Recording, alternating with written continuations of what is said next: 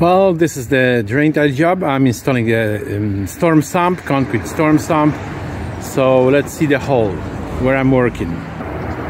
I'm using a jackhammer here because there is a hard pan there. It means very hard, rock-like soil.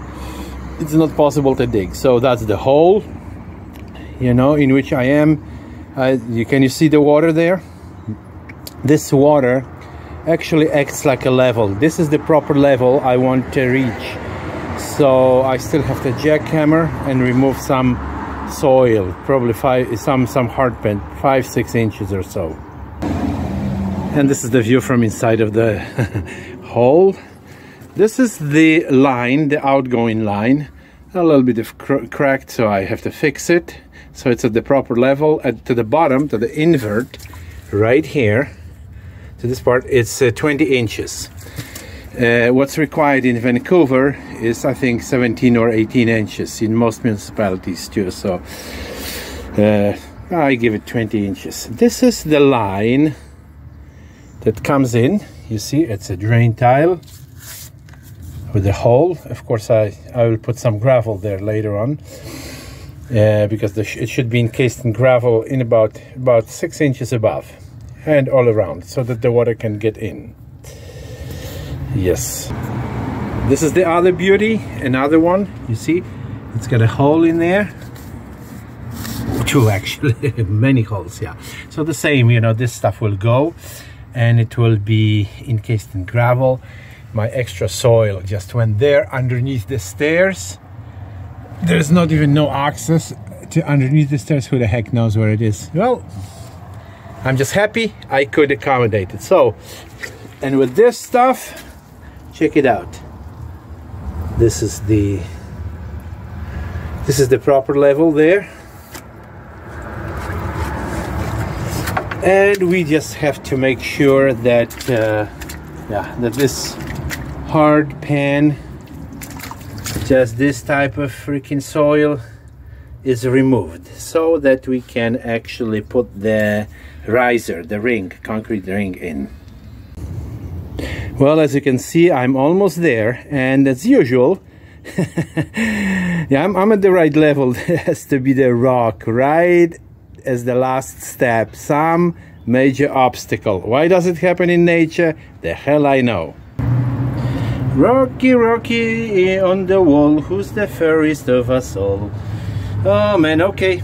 Well, I tell you what, I'll have to fuck it up to pieces, just like the Russian army is fucking up the Ukrainian army. Let's do it. Well, surprisingly, it took about 3 minutes to get it out. So, yeah, thank God, it was not so bad. Yeah, the rock is gone, successfully gone. It looks like a cavity in a tooth. What we have right now, we already have the hole ready. Look at the water level. There's a difference of about 1 inch or 1.5 inches. It's fine. We have space, lots of space here, carved out. Look at the walls, you know, they're carved out, not actually on this side, but on this side with the jackhammer. Yeah, there would be no digging here. Doesn't matter how heavy you are. You see those jackhammer marks. So yeah, we are at the right level, and we'll be able to, how to say, to shim the ring. It means professionally it's called riser, and that's what you should call it, riser. So that well, everybody in the industry knows what you're referring to. This is the outgoing line. This is the drain tile. I'm just doing this with my hand, so bear with me. Coming in. This is another drain tile coming in, and of course I measured them more exactly than this, but just to give you an idea, the incoming lines, drain tiles have to be higher, usually 2 inches higher, but if it's 1 inch, that's fine. Even it's okay if it's 3/4 of an inch. It's as long as it's higher than the line, than the storm sewer line going out of your sump. So the drain tiles have to be higher, preferably 2 inches higher than the line picking them up and going into the city sewers. Okay, the first riser is in. Yeah, so the bottom will be, how to say, I will pour some cement, about 1-2 inches of it. Those holes here, you see those for lifting it. You know, if someone has a crane, they will have to be plugged. Sorry, they will have to be plugged up with cement, preferably hydraulic cement. This one, some fast-setting cement on the bottom, but it will be at the end. Yeah. Yeah. So that's what we have here. So that's the first one. Okay, and the second ring is in. Nice. Well, that's how it looks like from this perspective. And these are the straps I had on hand. I had bigger ones, but I can't find them. Thank God for these. Okay, so the pipes are hooked up. Check it out. Of course, I will need to put the backwater valve and plug up the holes here with the hydraulic cement. Use hydraulic cement. It's the cement that sets very fast, within a couple of minutes. Of course, those holes will have to be plugged up. The same with this one, sticking out 3 inches or so. The same one in here, a couple of inches. And you know, of course, there will be some patch work, you know, with the holes. Yeah. And on the part that was perforated, means with holes, I added some how to say, some gravel. Yeah, the same is in here. So there's gravel on the part which is over there, you know. On top of it there's a little bit of soil. This part here is the solid pipe, so it doesn't need any gravel.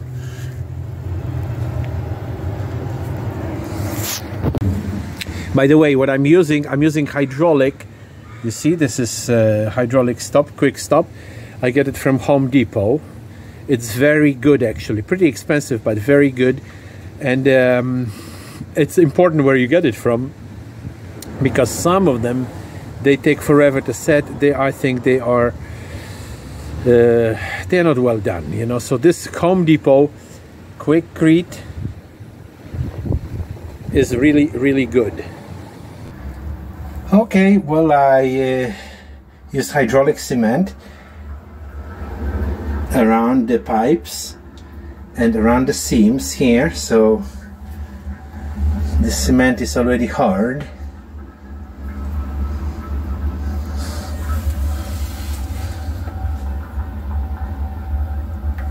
And there's another one here, this outgoing. Yes. Just a sec. Where is it? Oh yeah. I will be hooking up the backwater valve to this one. So otherwise, you know, I sealed the seams, so you do not know which how to say, which riser is which, so that it becomes one watertight, because it should be watertight, barrel. And poured some concrete on the bottom, so it's fast setting. In 2 hours will be fine. So there will be a concrete floor. Yes, you can buy the riser with the how to say, with the already precast concrete floor, but you know what? It's heavy as hell, very difficult to handle. I would say don't do it. Okay, it's the following morning. We have to fill it up. Look at this water there, which is good for us, because it will pack the soil. We won't have to tamp it, so that's excellent. Just make sure you never ever throw stuff on the pipe. Throw it to the left and right and let it naturally slide, and never throw any backfilling, you know, any backfill over the pipe itself. Okay, and this is our new sump in action. There should be minimum 2 inches elevation of the incoming pipe. I've got 3 inches, you see. And now you see the storm sewer line. It means the outgoing pipe. You see it's working. because it's lower. Like I say, minimum 2 inches. If it's half an inch lower, that's fine too. But it depends on the how to say, on the inspector. And there's another one. Let's take a look upside down. Yeah, the same. You see, these two, this one and this one, come from the drain tile system, and this one takes the water to the city, to the municipal water disposal system. Check it out. Now we seem to be having a problem, right? This is the problem. You see, it's not level. It should be level like this. It's not level. What do we do? Well, we have 2 more rings to go. 2 more rings to go, and 2 feet of elevation. It means upwards. And what we will do is we will shim using the rocks and hydraulic cement, but to shim using the rocks, we will put the next ring, then lift this part in this direction on this side up until the level will be at the proper level position like that. Then we will stabilize the lifted ring with hydraulic cement. It means fast setting cement that sets in about 5 to 10 minutes depending on the temperature. And then yeah, we will continue. We will have the flat ring, the flat riser, and the last riser will be already set on the leveled riser. So this riser is no good, but that's fine, let it be. That's the plumbing trick. Then the next riser, we will level it perfectly, and then the last riser, because there's 2 risers to go, the last riser will be level. Okay, you see, I used a little bit of hydraulic cement because I didn't have much. It's already hard to stabilize the top riser. You know, to raise it, I used the rock. Actually 2 rocks here. All of it, you know, will have to be filled out, all this hole. Now let's look at the level. Level is level like this in this direction, and then in the other plane it's good enough. So it's all good. And you see the lower, the lower pipe, the one that goes to the storm sewer, is collecting water non-stop.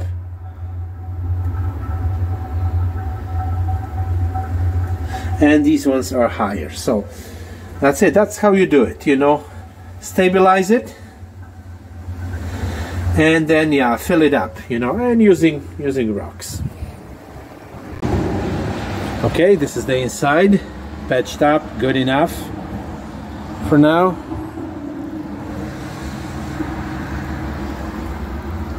Yeah, let's let it set.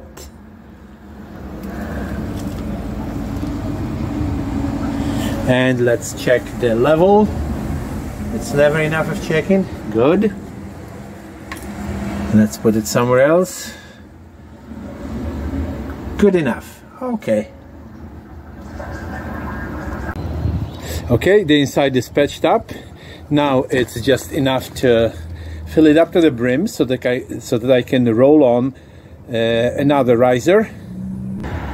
It is important to backfill it uniformly on all the sides. I backfilled here on this side because the first 3 barrels were leaning towards us, so I want the soil to be on our side from which we are filming, to hold it from any possible shift and breaking of the pipes. And now I'll have to backfill here, and then after the 4th barrel, after the 4th riser is installed, I just backfill all the rest, including the part underneath the stairs. But please make sure that you backfill it uniformly, and especially supporting the side towards which the first couple of 2 or 3 or 4 barrels, risers can be leaning. Just a look from this angle. Okay, the fifth riser is in, so yeah, that's how it is. You know, I don't know about the owner, how he wants it to stay. Well, there will be some soil, maybe right at the top, maybe less, if he wants me to drop it. So in order to drop it, you'll have to, if it's the your case, you'll have to just jackhammer, you know, the bottom of it, you know, or the bottom of the riser, you know, so it will drop all around, all around the things, and it will drop. Now let's see. Sorry, let's see. Level. It's never enough. Okay, good.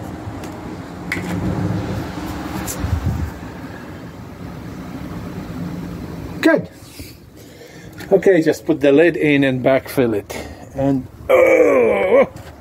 okay.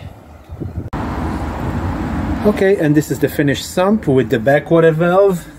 Check it out. This 90-degree elbow there, it's called street elbow, is to prevent the floating debris from entering the backwater valve and jamming it.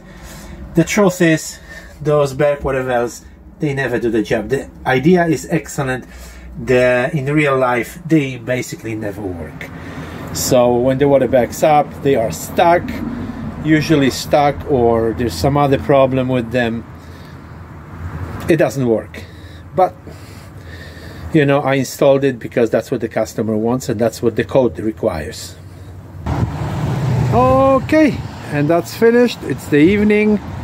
The walkway is cleaned up. Good enough. Let's see. That's the newly installed sump.